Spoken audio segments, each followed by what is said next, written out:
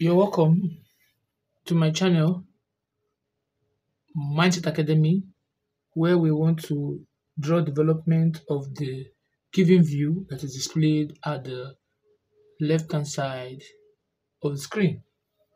So what we are going to do first of all is to reproduce that view you see first before we can be able to develop it. Start again. So let's start.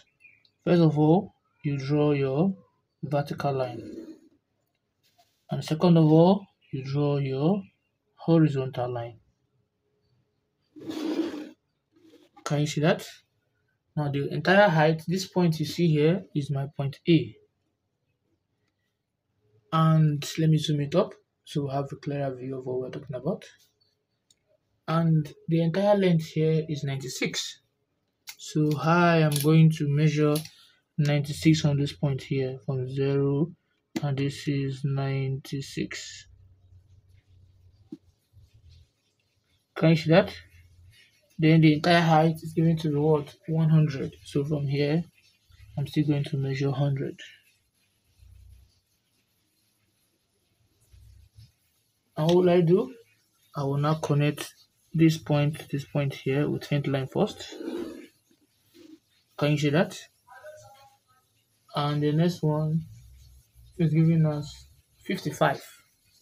So I'll measure 55 upward this way from 0 to 55. Right? This one is 55 here. So I can now tick in the rest. So what I actually need is this. From this point, tick in this. From this point, close it up. From this point, get to this point. And from this point,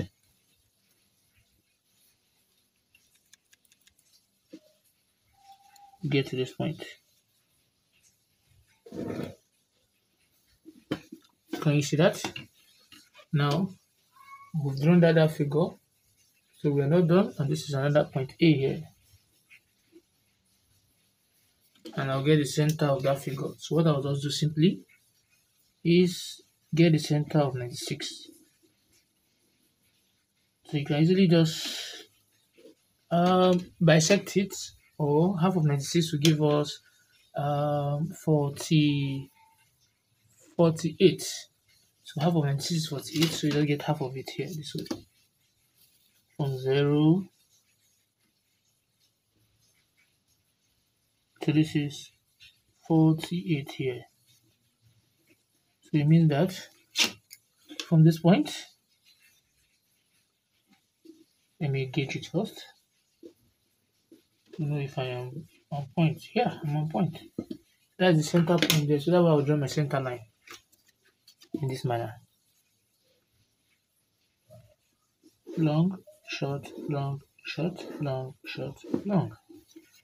So having drawn out that oblique view, the next thing is for we to draw semicircle at the baseline here. So you place it at this point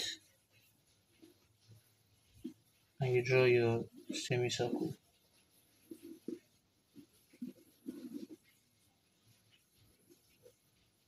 So once you've done that, you can easily bring this downward.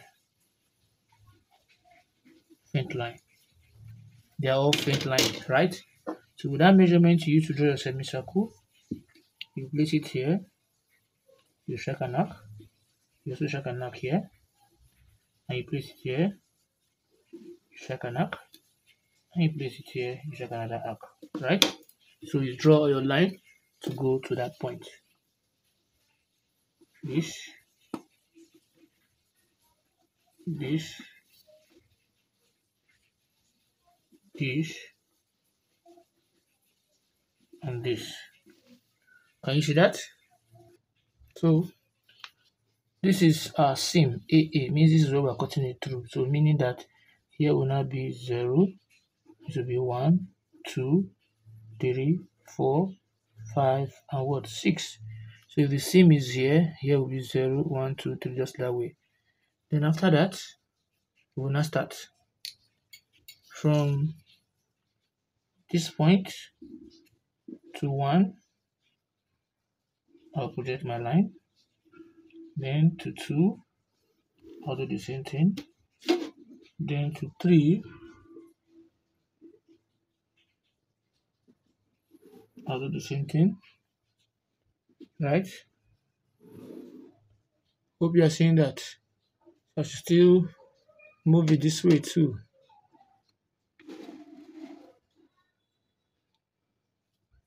Move it more.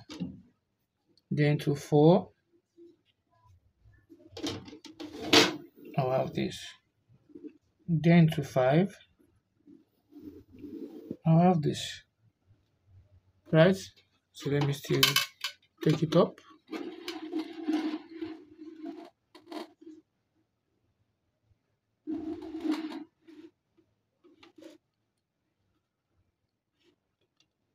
Then to 6, I have this.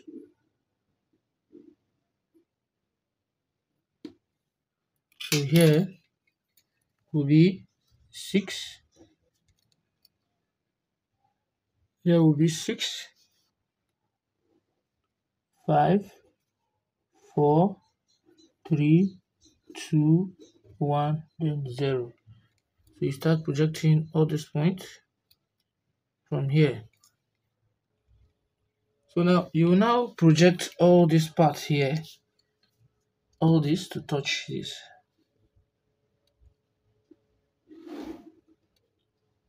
With your faint line.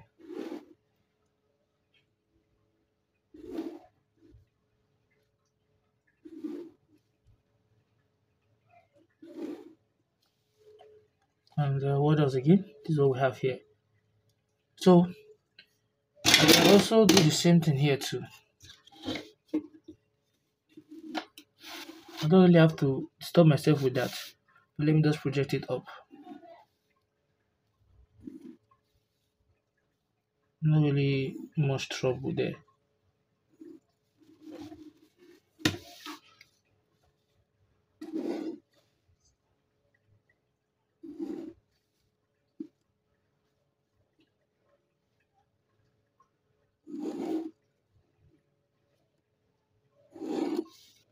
Can you see that? So since they're all on the same point, just draw a straight line. Don't need to stretch yourself. So if this is 6, this will be 6 prime. Right? This will be 5, this will be 5 prime. 4 prime. 6 prime. Okay, I've not done the other last one, which is this.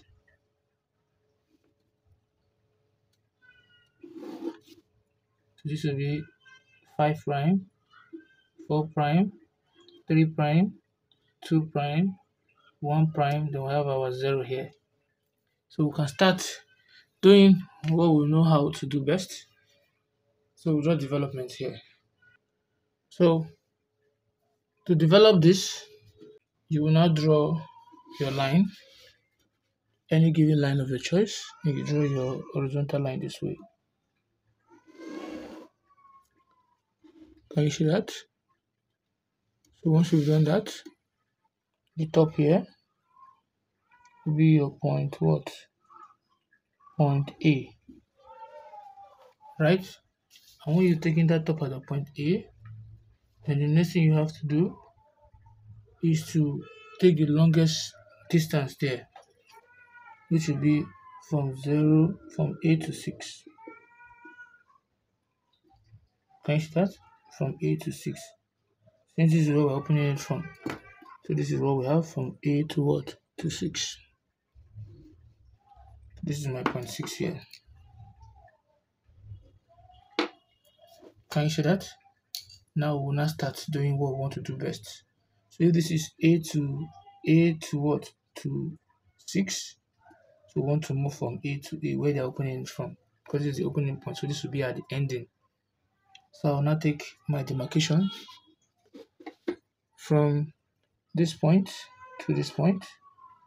So when I place it at 6 to get 5 in both sides, because it's symmetrical, I will cut this side here, and I also cut this side here.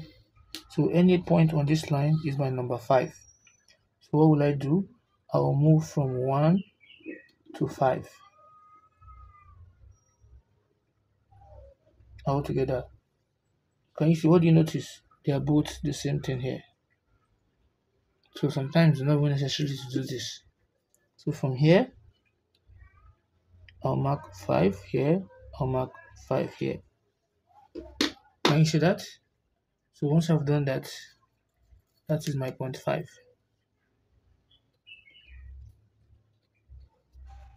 I'll come again, the same measurement from here to here.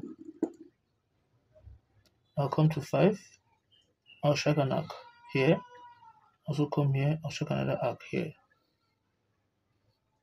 So with distance from here to 0.5, I'll place it here at A, I'll mark, and I'll mark. Distance from here to 0.5, I'll go to 0.4 since I've gotten 5, so it should be 4. So this is 4 here, so I'll place it here. I'll mark, this is where 4 will hit, this is where 4 will hit. So this is my 0.4 here. 0.4, 0.4. So I need to remove this away instantly.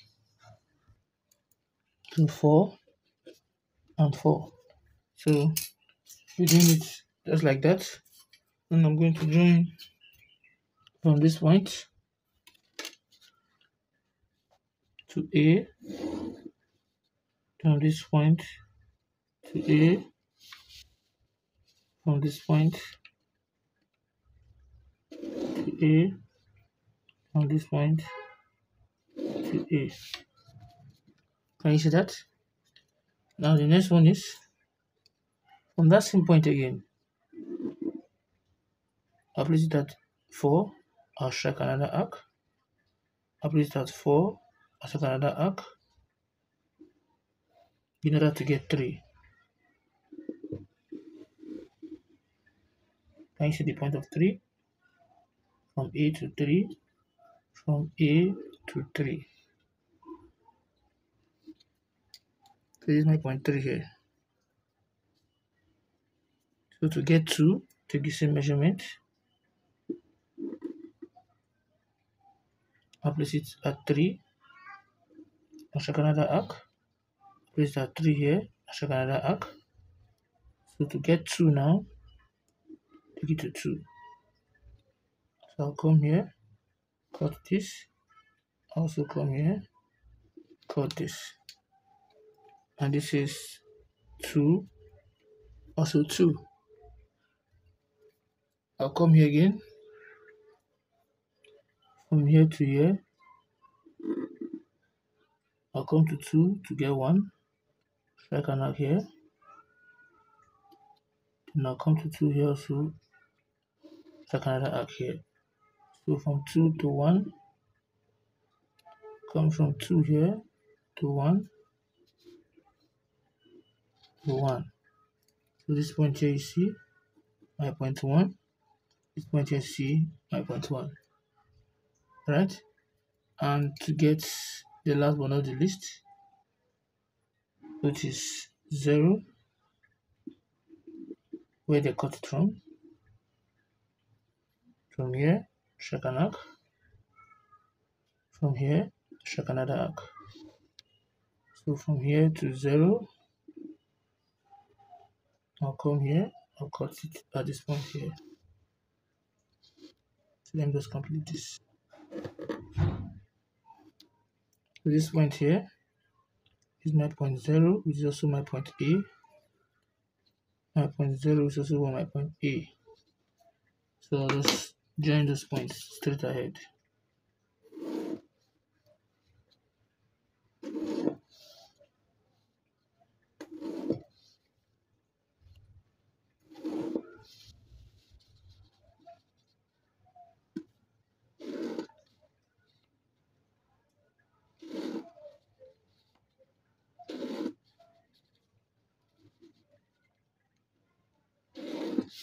Now we'll now use our French curve. and join all this together. So let's see how that goes. So from 6 to 5 and 4 to this and to this. Then similarly, here also,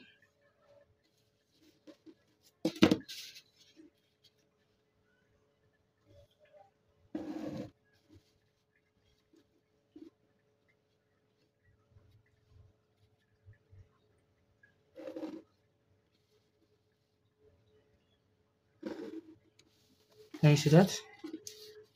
And we're not done yet. The next thing is this one you see here. So to get your 1 prime, 2 prime, and so on and so forth, if I come to here, I'll get my 8 prime. So I'll come here, mark on my line of 0 here and here. So that will give me my 8 prime and my 8 prime.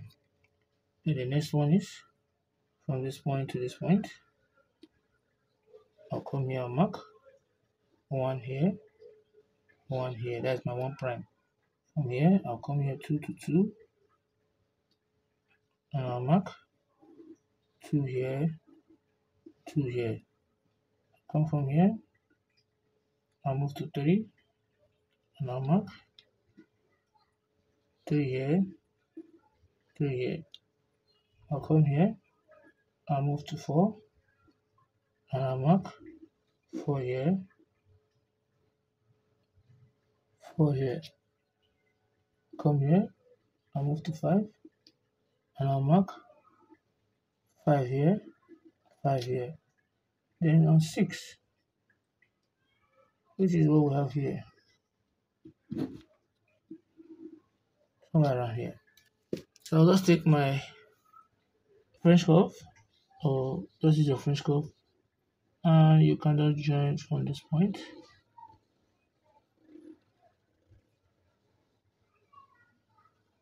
to that point, which will make you now close it up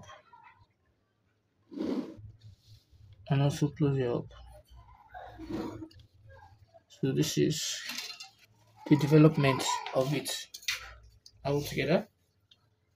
So this is what we have when you develop this. So if you found this video helpful, please don't forget to like, subscribe, and also share the video.